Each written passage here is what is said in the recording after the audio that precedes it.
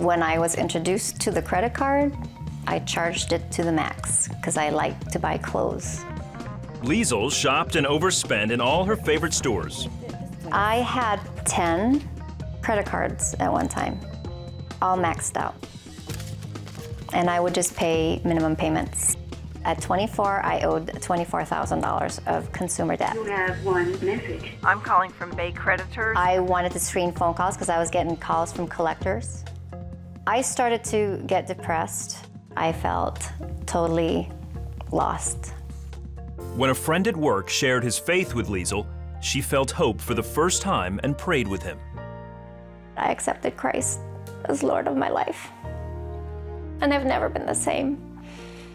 And not long after that, I started to read my Bible. And I just knew that there was hope for me, that I wasn't gonna stay in that pit forever. She made a decision to cut up her credit cards.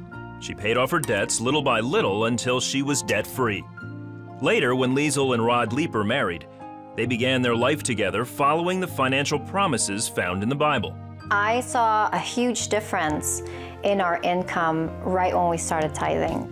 He continually promoted me, provided me with bonuses. I can tell you, we've experienced it. We've come from nothing, and now God has blessed us in every area of our lives.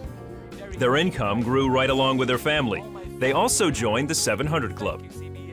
We love 700 Club. I love that it is global, that millions of people have an opportunity to see and hear about the faithfulness of our God.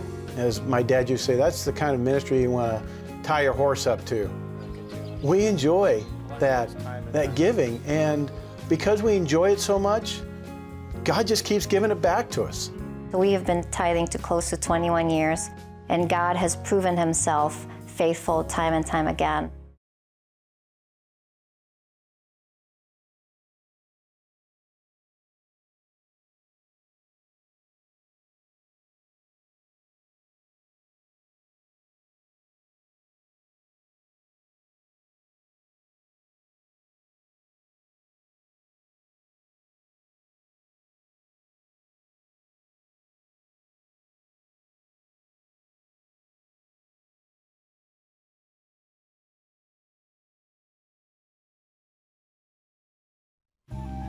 Loam was 4 years old and Vaughn was 1 when their parents abandoned them near their home in Vietnam.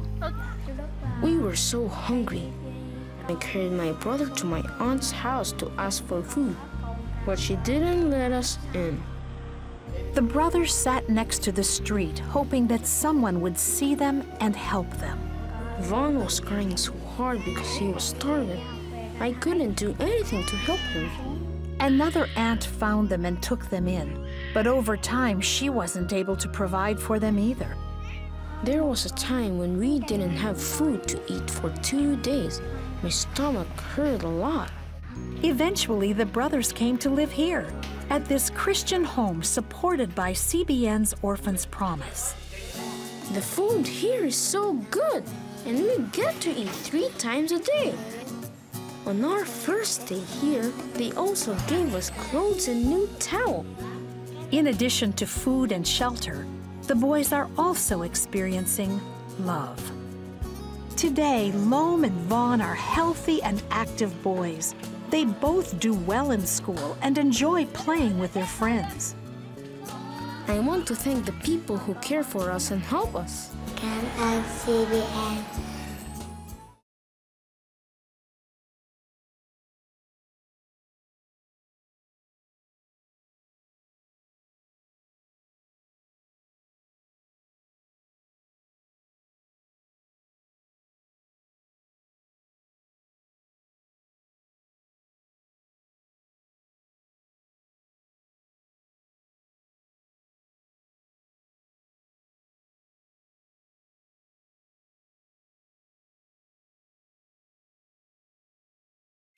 In the first few weeks following Hurricane Sandy, the folks in the small coastal town of Little Egg Harbor, New Jersey, began the long process of putting their lives back together. From the start, Operation Blessing was there. Al Capriati, who lost both legs due to complications with diabetes, had nowhere to turn when several trees crashed down on his home. Insurance claims would take time, and with water dripping into his house, he was out of options. And it came to the back bedroom. It blew my skylight out, and it caused a leak in the roof over here, just below my bed. That's when I was sleeping, I started getting wet. My wife was upset, saying, what are we gonna do? I ain't got this kind of money to take care of this. A friend told him that Operation Blessing was in the area, helping people recover from the storm. We gave them a call and they were here. I said, wow. They said they can remove these trees off the roof. I said, are you sure? Because there's one tree it's awful big. He goes, we'll take care of it. And they came in here with a crew and they knocked that tree right out. Within hours, Operation Blessing volunteers showed up and removed the trees. Then they nailed a tarp in place to keep the rain and snow out until insurance could replace the roof. I was overwhelmed. I didn't know what to say. Thank you was not enough. And then they prayed with us. And I knew right there and then that was it. That was him. He was in my house, making sure that everybody was safe. Because God does take care of his own. Through your donations, Operation Blessing will continue to work in Little Egg Harbor and other devastated communities, helping families in their desperate time of need. Thank you for what you did. It was a blessing that you were here. I mean, really, I never thought this would ever happen to me. I believe that when you can't handle it no more, there's only one set of footprints in the sand, and that's the Lord's.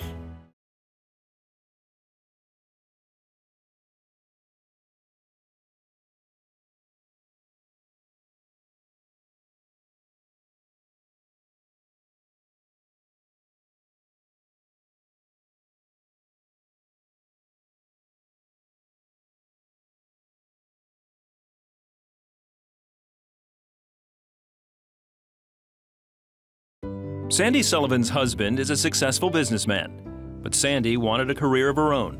She also wanted to be at home for her children, so she started her own business. They offered people like me an opportunity to be a mom at home, be there for our kids, and not have to go to an office every day. For 5 years, Sandy's business was just getting by, so she asked God to help her and started studying the biblical principles that deal with finances. I had a conversation with God, and I said, partner with me, help me. Show me what you want me to do. I'm willing. The very next day, Sandy was watching the 700 Club and saw budgeting expert Angela Kaufman on the program. Sandy decided to advertise her business on Angela's website. I got really great response the very first month. I think I brought 6 people onto my team. And then the next month, I got another 4, and I thought, wow, this is so great. So Sandy also decided to start tithing and become a 700 Club partner. But all of a sudden, I had people calling me, would you consider me working with you? I'm like, sure. It was wonderful. Sandy increased her giving to CBN. It got to the point where every time I wrote a check to the 700 Club and literally put it in the mailbox, 30 seconds later I get a phone call from somebody saying, I understand you have a business. I mean, it was laughable almost. In just 1 year, Sandy's income tripled. The year that I applied all these principles, especially with the tithing, the very next year I earned $173,000. Sandy says God asks for us to tithe because he wants to bless us. He's there for you when you call out to him. You know, if you give, he'll give back, pressed down, shaken together, overflowing. It's about the principle, not about the amount. As I move through life going forward now, I know that if there's something that he's directing, I'm excited to be a part of it because I know it's going to be something amazing.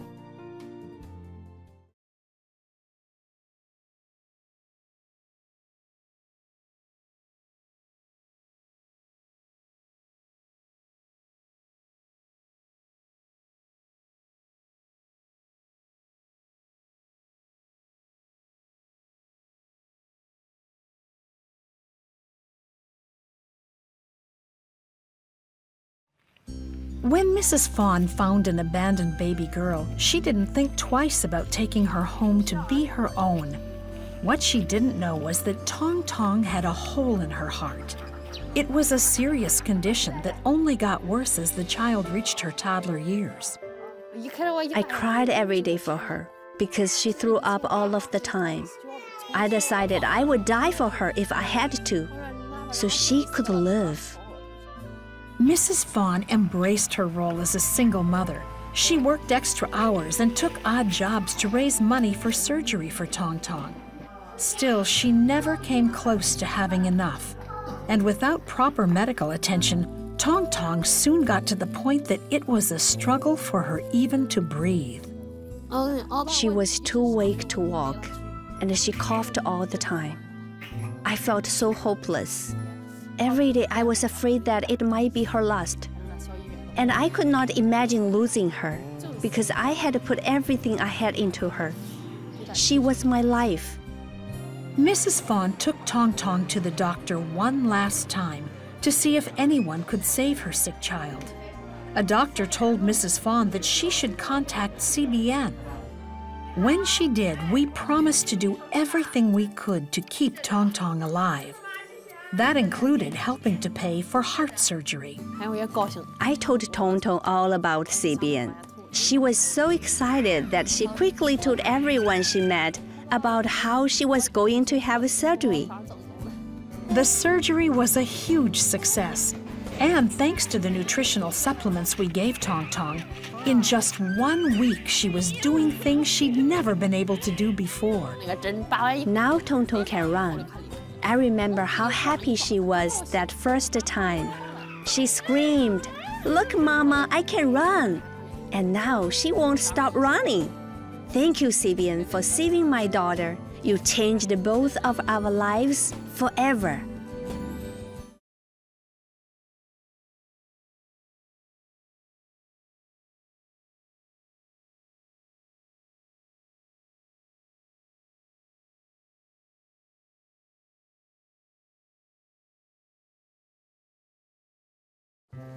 "11 people live in this small 2-room house in western Ukraine.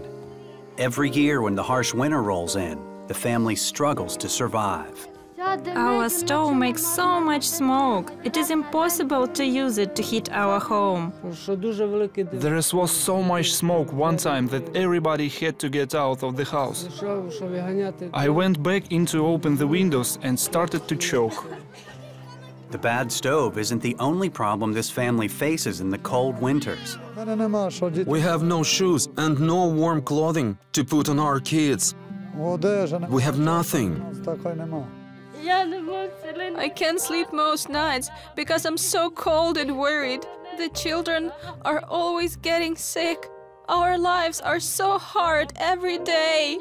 All I can do is to hope for a miracle. Ivanka says every night she prays God will help her family. We heard their story when we went to their village for a special winter outreach. We gave every family shoes and warm clothes, and we gave many families new stoves. We slept well last night. We didn't need layers of clothes. It was so nice and warm. And I cooked on the stove this morning. It was very fast and convenient, and we had a good hot meal. I don't even know how to express my gratitude. I wish you health and happiness. Thank you for your kindness. Our children won't get sick now. We will sleep in warmth. We thank God for this.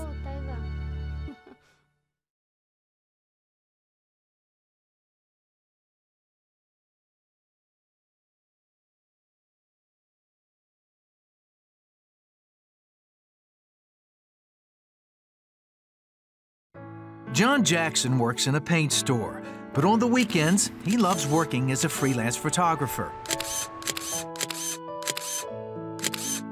He's also a partner with CBN.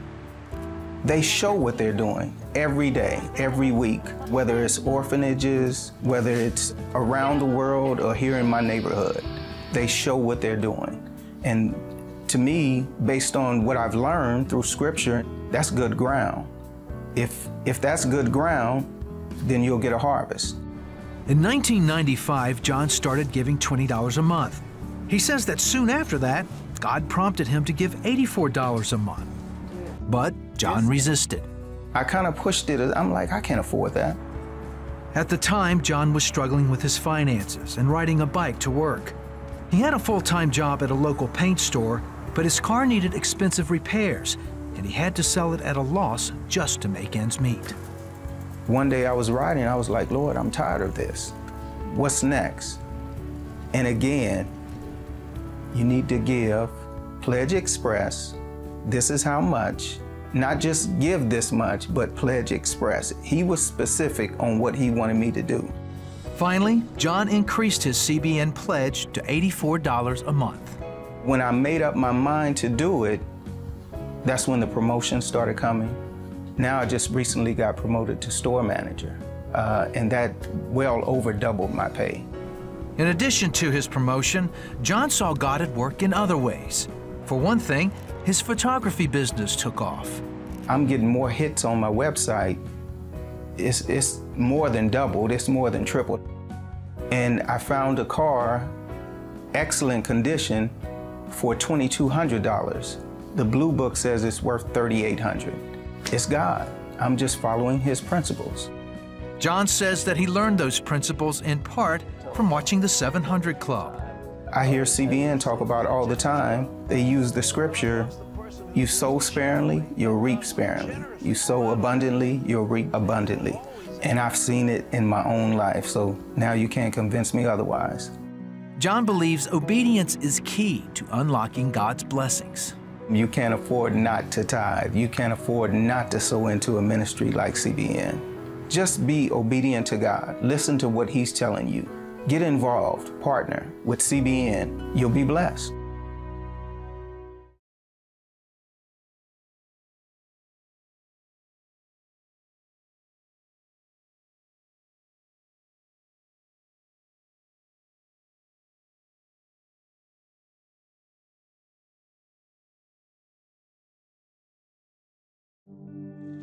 "32-year-old Patricia Guerrera is a single mother who starts her day at 4 a.m. with a boat ride into El Salvador's mangrove swamps. Some days, her 12-year-old son Carlos goes with her. In order to earn a little extra, I go with her on the weekends. Patricia and Carlos will spend 8 hours without food or water searching for clams in these murky waters. Mosquitoes are everywhere, along with other dangerous creatures. Then there is the mud. The mud smelled bad. It was not a pleasant place to work all day, but I had no choice. If Patricia has a good day and collects 120 clams, she'll earn just $2. That's hardly enough to feed her 4 children. On days they find no clams, everyone goes hungry. They asked me for food over and over again, but I told them to sleep. Some days we don't have anything, so I prayed to God for mercy. When Operation Blessing came to Patricia's hometown for a free medical clinic, we learned on that day that the family had no food and that the kids had gone to bed hungry the night before. So we immediately bought them food. A few days later, Operation Blessing helped Patricia to set up a small business, selling clothes and shoes in her neighborhood. Finally, we gave Patricia this specially equipped bicycle to make it easier to restock the items she sells in her store. I have never received a blessing like this before. After Operation Blessing did this, I never had to go to the swamp again. I want to thank Operation Blessing because they helped my mom. I am happy I don't have to go and find clams anymore.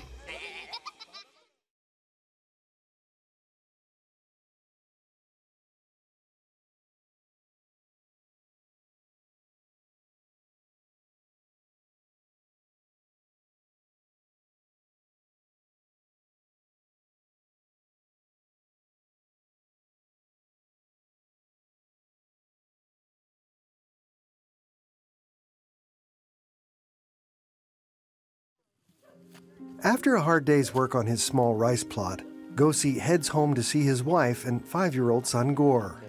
My son cheers me up as soon as I see him.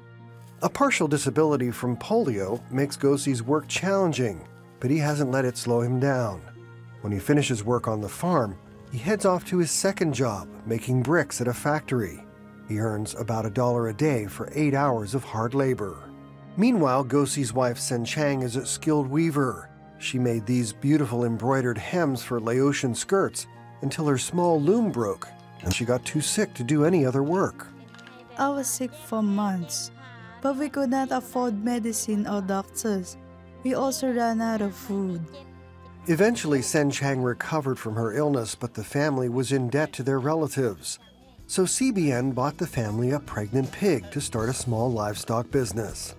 Every day, Little Gore helps to feed the pig, and already the sow has given birth to 2 litters of 10 piglets each, which the couple has been able to sell. The moment I saw the piglets, I knew we were going to be able to make it. We were able to pay off our debts. And I was able to fix the loom and buy new thread for weaving.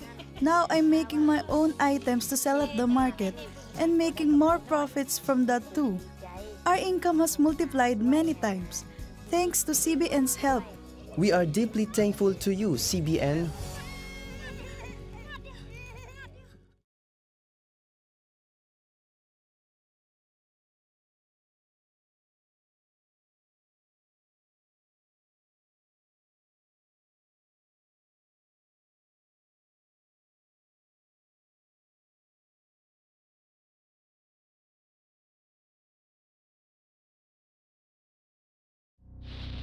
Hindu radicals in Orissa, India attacked Christians who refused to renounce their faith in Jesus. Some of Govinda's family members couldn't escape. My son and daughter-in-law were caught by the mobs and burnt alive. But we took the children and ran into the jungle. When we came back, we saw our parents' burnt bodies. Everyone told us that they went to be with Jesus. At that time, I was just 8 years old. Over the next 4 years, Govinda and his wife worked hard cutting wood and building fences so they could take care of Deepanjali and their other 2 granddaughters. But their old age was making it more difficult every day. We suffered a lot financially after the attack. We stopped sending our granddaughters to school because we did not have enough money to buy all of their school supplies. We cried out to God almost every day. I bowed down at the feet of Jesus and prayed that He would give my grandparents enough strength to continue their hard work. Then CBN came to their village and offered a free after-school program. When my grandchildren joined the program, they received all their school supplies. They were also able to go back to school after CBN paid their tuition fees. And knowing that Govinda and his wife couldn't handle their strenuous jobs much longer, we built them a store so they could easily support their family. We were so surprised when CBN stocked it full of different items for us to sell. I thank CBN so much for their help. Jesus did all of this for us. He is very important in our lives because He died for us on the cross and rose again. We love Jesus so much because He loved us so much.